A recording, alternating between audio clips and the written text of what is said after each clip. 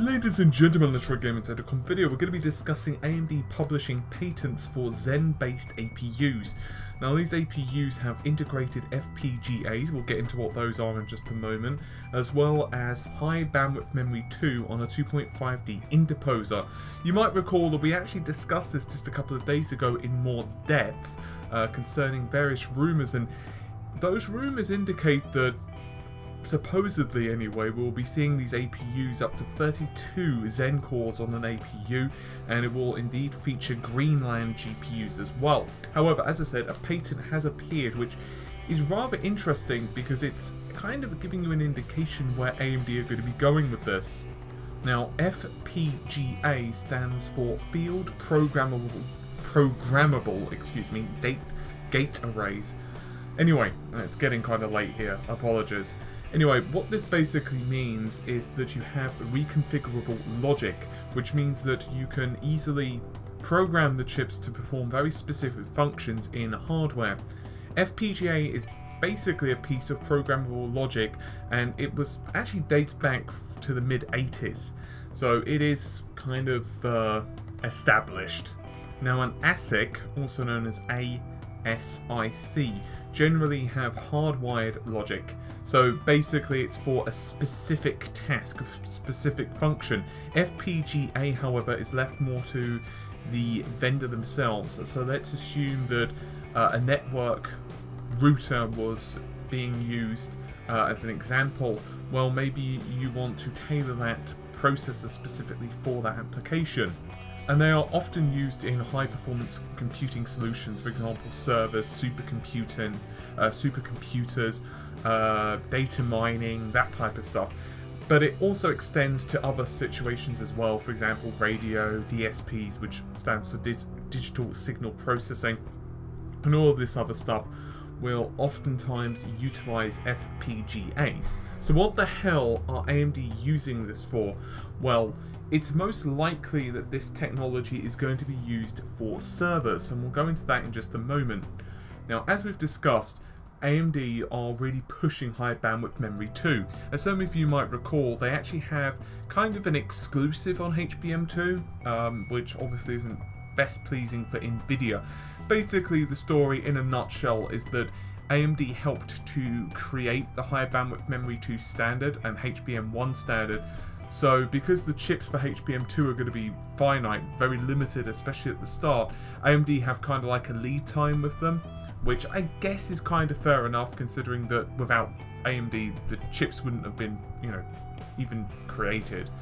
But anywho, they also helped create the interposer as well. Anyway, well, not specifically interposer technology, but they helped to make it more readily available and easy to manufacture. I guess that's kind of the best way of putting it. So Intel are going to be utilizing HMC, which stands for Hybrid Memory Cubes, which is another high bandwidth memory technology-ish type of thing.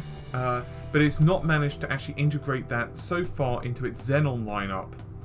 So hopefully, at least from AMD's standpoint anyway, and from the rumours, AMD have actually been approached by Facebook, which is obviously kind of a big deal. And Facebook want to use this technology for semi-custom server processing for their data centers.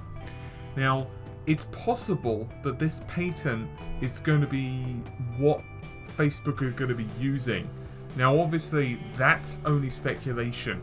No one knows what Facebook are going to be using. For all we know, they're going to be using, a bloody K62 derivative or something like that. We just don't know what they're going to be using. But it's most likely that they are, if they're doing it for the future, going to be wanting to go with a Zen-like product. I personally would if I were Facebook. Anywho. So HBM2 is actually really impressive because data servers or any of these high performance computing solutions, there's a really big problem with them, and that is, well, heat. If you've ever seen any images of these server farms, you'll know that the actual rooms themselves are very strictly monitored in terms of their temperature and all that jazz, because they put out an enormous amount of heat. So high bandwidth memory 2 reduces the power consumption, which is another issue. they require a hell of a lot of juice to even run. So HBM2 is kind of a big deal because it increases performance but actually reduces the level of energy that's required to utilize them, plus as well obviously reduces well, the heat output as well. Now, what could be kind of cool is that because we know AMD are pushing the compute functionality with the APUs, because that's one of the benefits of an APU, the fact that basically you can get the CPU to farm out instructions to the GPU for obviously general purpose computing. It could be kind of nice because it could be a very scalable system. Now, for AMD, they'll likely be very happy because obviously utilizing this type of server technology is very lucrative for them and it will give them a nice revenue stream.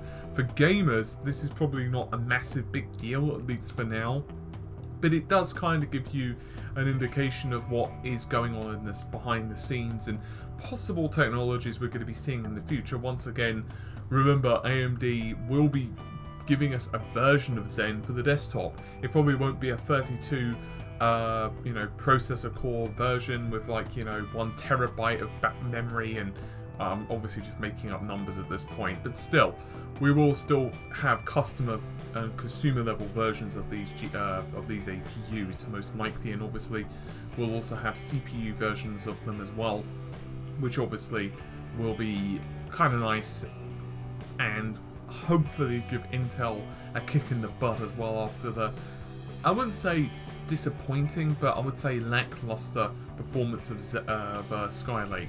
But anyway, hopefully you've enjoyed the video. Let me know your thoughts and opinions. Sorry I've been a bit out of it this video.